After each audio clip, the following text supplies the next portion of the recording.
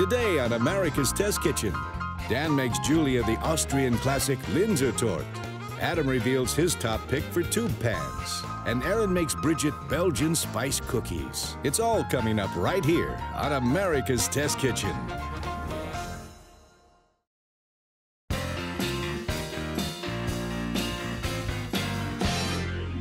Linzertorte is one of the oldest known cakes, and it was first documented in a cookbook that dates back to the 1600s.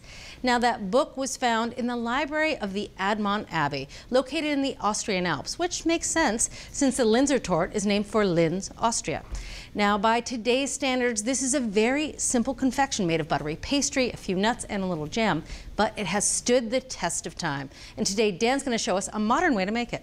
So there's really a lot to love about Linzertorte, but some of the old recipes can be pretty fussy.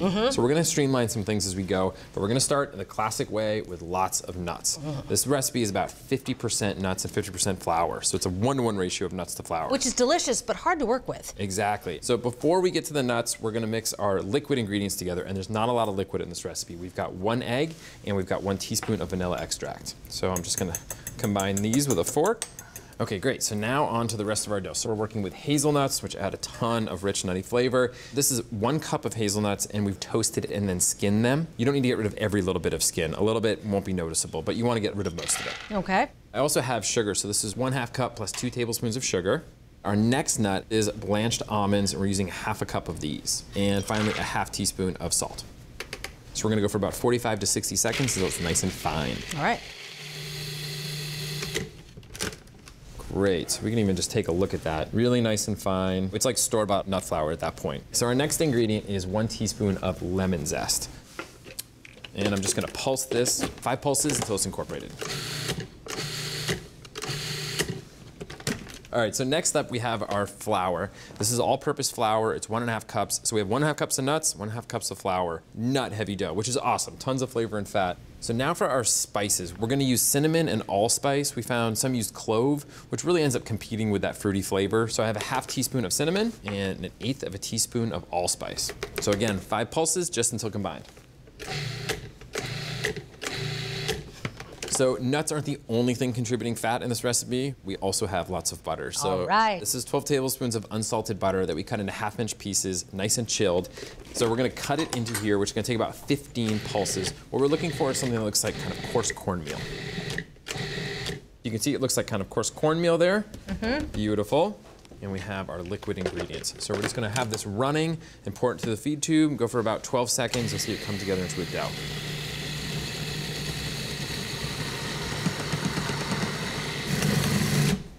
Awesome. Time to get it out of our food processor.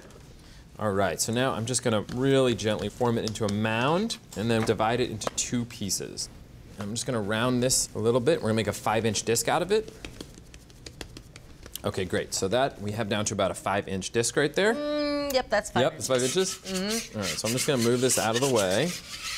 And it is time for the tart pan. Okay. And it has the removable bottom, which is gonna make it a lot easier when it comes to serving this. We're gonna basically treat this like Play-Doh. Oh. We're gonna do a pat in the pan crust. A press-in crust. I'm just pulling off walnut-sized pieces, basically, and dropping them evenly spaced across the tart here. Boy, that just took a lot of the hard work out of this dough. Right? And I just start patting it out. So I'm working it kind of from the center out because what I want at the edge is a little bit of a surplus so I can go up the sides a bit. And I'm gonna press it up about 3/4 of an inch up the side. Okay, so that's about as far as I can go with my hands. I'm gonna get some plastic in here now, and we're gonna use the bottom of a measuring cup, which is just gonna help us get a little more flat on the bottom. Okay, that looks good. So before we do anything else with this, it needs to get cold. If it's really warm, it's not gonna bake really nicely. So I'm gonna transfer this to the freezer. I'm gonna keep it in there for about 30 minutes until it really firms up.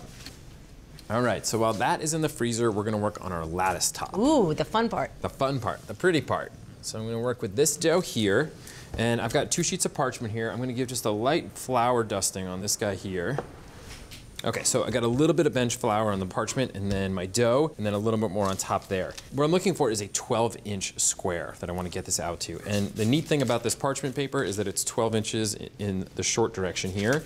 So if we work with it on top and bottom like that, it'll be a nice visual guide. If at any point it starts to crease and you can tell it's really sticking, just dust a little bit more flour. Awesome. Okay, so we don't need to be at a perfect 12-inch square right now. We're gonna do that after we take it out of the fridge. So we're gonna give this a nice chill like we're doing our other dough. So I'm gonna transfer this to an upside down rimmed baking sheet here. That means we have enough room for the whole 12 inches. And I'm gonna pop this in the fridge for 15 minutes to set up before we cut our lattice. So our bottom crust is nice and frozen. Oh yeah. So that's gonna help us retain a really nice shape while we bake it. But the other part that's gonna help us is we're gonna blind bake it with pie weights in it, which is the best way. So we're gonna take this plastic off. We have 2 layers of aluminum foil here, and I'm gonna spray it with some nonstick spray. So now I'm gonna fill it with our pie weights. You really need it to be thick enough to go up the sides. And then finally, I am gonna crimp this down over the sides. We want this to bake and set up and not get too much color. It'll just be golden brown around the edge, and folding it over helps with that. All right, great, so I'm gonna go into a 350-degree oven on the middle rack. It's gonna take about 30 minutes, and we're gonna see nice golden rim. Okay, so now we have a really nice chilled dough here. That's what we want when we wanna cut our lattice. I'm gonna slide it off, and I'm gonna peel off the top layer nice and carefully here. And then I'm gonna trim it up just so we have our really nice, perfect 12-inch square here. Awesome, so now I'm looking for 3/4 inch lattice. So I'm gonna lay my ruler over here and just give myself a few little markings. It's a little bit of math in there. It is a little bit of math in there. So I've got my lines there. And so here's the thing, is I wanna use this parchment to help me transfer these over afterwards. So I'm gonna cut down right through the parchment paper. Very clever. And I'm just gonna start a little bit above it there and then drag right through. Okay, so now the final step here is I want to free these up. I didn't go all the way to the edge, so just place my ruler right here. You give them each their own strip of parchment, so they're easy to move around. Exactly. Clever. Okay, so this has softened up a lot as we've been working with it. Before we move it and transfer it and actually make our tart, we want it to get really cold. So we're gonna pop it in the freezer for at least 20 minutes. First, I'm gonna pop on a piece of parchment just to keep it protected. Very well.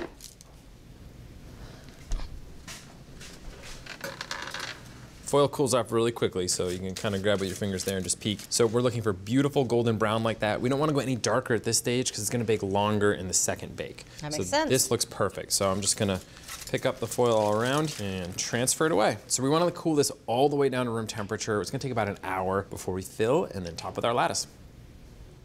This is nice and cool, and it is time for our filling. We're gonna start with 1 1/4 cups of raspberry preserves, and then 1 tablespoon of lemon juice. Just to brighten it up a bit. Exactly. Okay, so now dump it right in the middle. I do like to put it all in the center, and then you can kind of work your way out with it.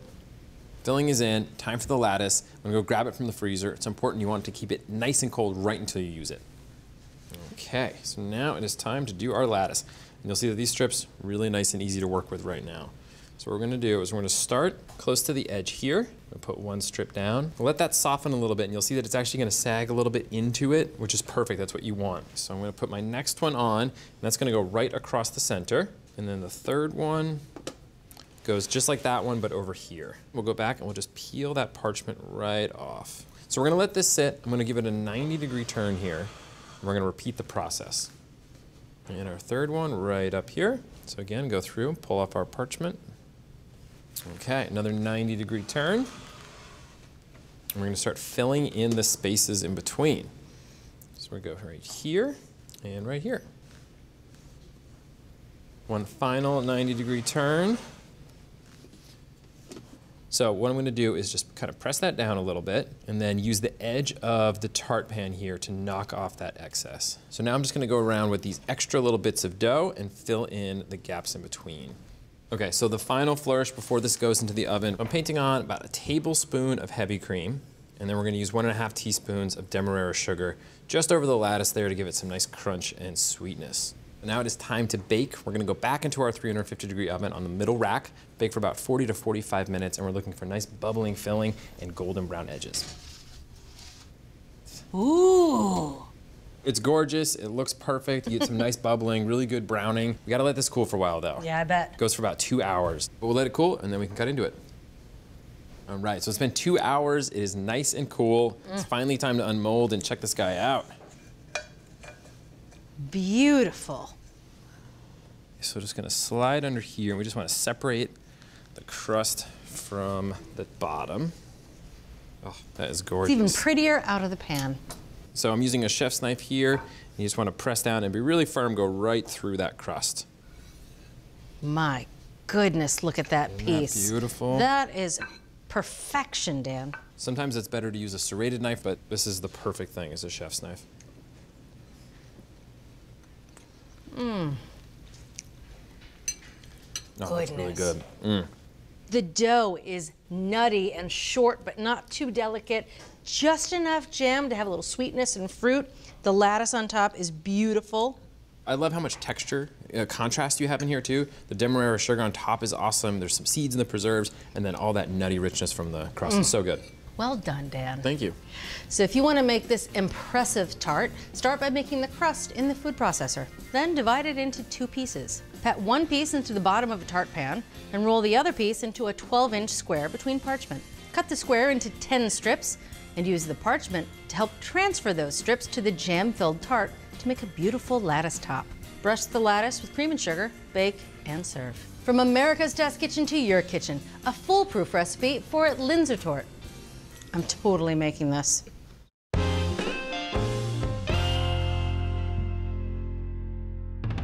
A tube pan is essential if you want to bake an angel food cake or any other cake with a hole in the center. Now to talk to us all about which ones won our testing is Adam Reed. Without a hole in the center. Okay, Bridget, there are 3 reasons that you have to have a tube pan if you're going to bake an angel food cake or really any egg leaven cake. Okay. The first is that the cake has to climb up the sides, and the sides are tall. Right. So that as it bakes, the batter clings and you get a higher rise. Statuesque. The second reason is the center stack here delivers air to the center of the cake, so it will bake and set at the same pace as the outside of the cake. Again, this is all because it's a pretty delicate batter. The third reason has to do with cooling the cake, which has to happen upside down. Otherwise, gravity will deflate the cake. So this hole allows you to put it like so on a bottle. So we have this lineup of 5 different tube pans. The price range was a low of about $15 to a high of about $30. They were all about a 16-cup capacity. You can see they're slightly different finishes. One of them stands out from the others. This one is uncoated. The other ones were all non-stick coated, so a slightly darker finish. And various features. This one, for instance, has these feet so that you can turn it upside down and they will elevate it off the counter without this whole wine bottle rigmarole. Great. 3 of them have removable bottoms like this so that you can pull the whole cake out. And I'll tell you, testers did angel food cakes and cold oven pound cakes in all of the pans. Testers tested the durability by running a knife around the perimeter 5 times just to see how badly it would get scratched or not. They evaluated the cakes based on appearance, height, flavor, and texture.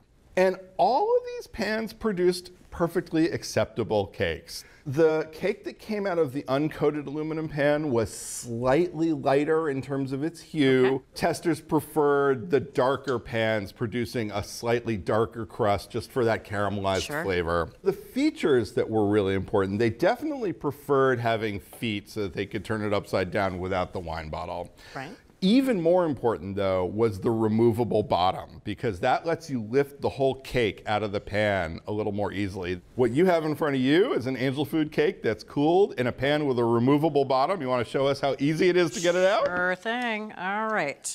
Just going to take my knife right around the edge. Right. You always have to loosen it a little bit. Yep. And I'm going as close to that edge as I possibly can. You can also use a plastic knife. And that's if you're worried about the nonstick finish. Exactly. Now, I'm going to flip this, and this should come right away. Perfect. And then all you have to do is take the cake off the base. That's right. Now, why don't you try this one, which does not have the removable bottom. All right. Testers had to do a lot more sort of cutting around the edges and prying and shaking and shimmying and convincing for the cake to come out of this one. Yes. And it's got a beautiful height, but yeah, this is going to be a nightmare to get through. Yeah. We'll see if you were a good boy. Cake or me? Yeah, I'm always exactly. a good boy. Cake is the question. Let's see. You got to shimmy it out. Are you going to shimmy? No, it's stuck in there. Yeah, see, you can see it really makes a difference to have that removable bottom. And so in the end, this is the top tube pan. It's the $18 Chicago metallic 2-piece angel food cake pan with feet. It's got the removable bottom, it's got the feet, it's got a non-stick coating. And not that expensive, right? And not that expensive, $18. That sounds like a lot of angel food cakes in my future. The winner is the Chicago metallic 2-piece angel food cake pan with feet, and it retails for $18.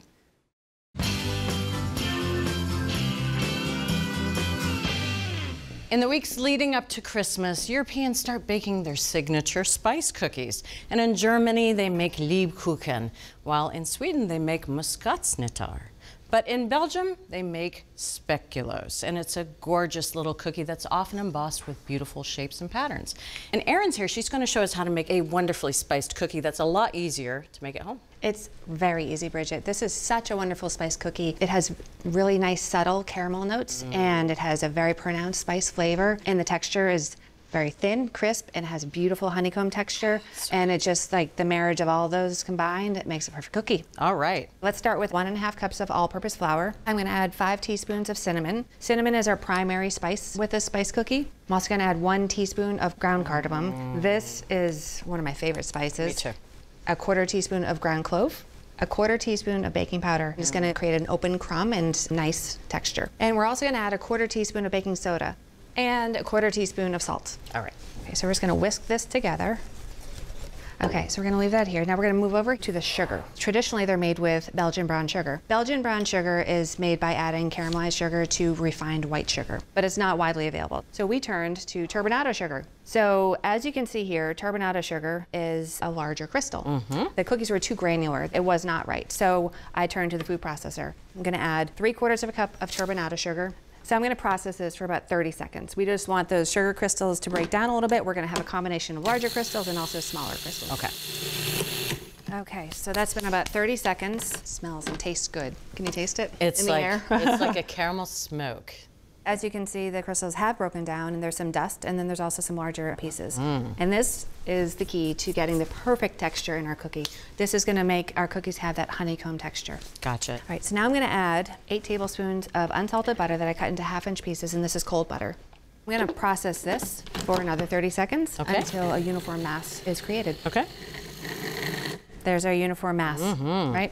Okay, now I'm just gonna add 1 egg, and the egg is gonna give our cookie structure. And it's a whole egg. It's 1 whole egg. I'm gonna process this for 10 seconds until a paste is formed. Perfect. Now it's time to add our dry ingredients. All right. And now I'm just gonna process this for another 30 seconds. And what we're looking for is cookie dough to form, basically. But we still want it to be crumbly, but we don't wanna see any dry ingredients left in the bowl. This is gonna take about 30 seconds. All right, so I'm gonna stop right there. Okay, so now I'm just gonna knead it together one last time with my spatula. See, there's like some bits of flour in there. You just wanna make sure that it's all kneaded together. Okay, our dough is ready and it's time to roll. All right, but I don't think we're using this. This is an authentic Speculoos rolling pin. Now, this is actually a Dutch pin from the Netherlands, and there they call it Speculoos. Same thing, though. But you can see this beautiful pattern. I mentioned before the patterns that are embossed on top of the dough. This is what's used to create that, or they take the dough and they put it in these tiny little molds, and out pops a beautiful design. But we're not making it with this today. We're not. A Speculoos cookie is rectangular in shape. They're very thin, and so in order to make sure that we're gonna yield all of our cookies that are all the same thickness and also the same size, I've created this template. So this is a 10-inch by 12-inch rectangle, and I've also marked along this short side 1¼ inches so that I know that they're gonna be 1¼ inches wide, and at the bottom I've marked every 3 inches so that they're gonna be 3 inches long. Got it. So I then took another piece of parchment paper and I just traced on here, so it was much easier, so I didn't have to do it twice. Gotcha. All right, so I'm gonna put the pencil side down so that the dough does not touch the pencil. I'm just gonna press this into roughly a 6 by 9-inch rectangle. I'm just gonna get it going before we use our rolling pin. So now I'm just gonna line this up, and now I'm just gonna roll this out so that it meets the line. So it's a 10 by 12-inch rectangle. Gotcha. And I'm gonna roll, and I'm also gonna use smearing motions. So these ultimately are gonna be 3/8 of an inch thick. Very thin. Very thin. All right, so now that I'm getting close to the edges, I've gone over there, but I need some more dough here, so I'm gonna kind of like cut and paste my dough from the overhang and just do a little patchwork. I'm feeling pretty good about this. All right. I've gone to the corners. Nice. We are good to go. So now this dough just needs to refrigerate for about an hour and a half. Okay, Bridget, our dough has chilled for an hour and a half, and we are ready to cut. Very, very firm. Yep, very firm. It's exactly what we want.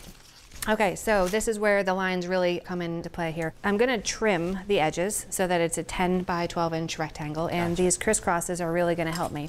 I'm using a fluted pastry wheel here. This is gonna give our cookies a nice decorative edge. Pretty. And if you don't have this, you can just use a chef knife.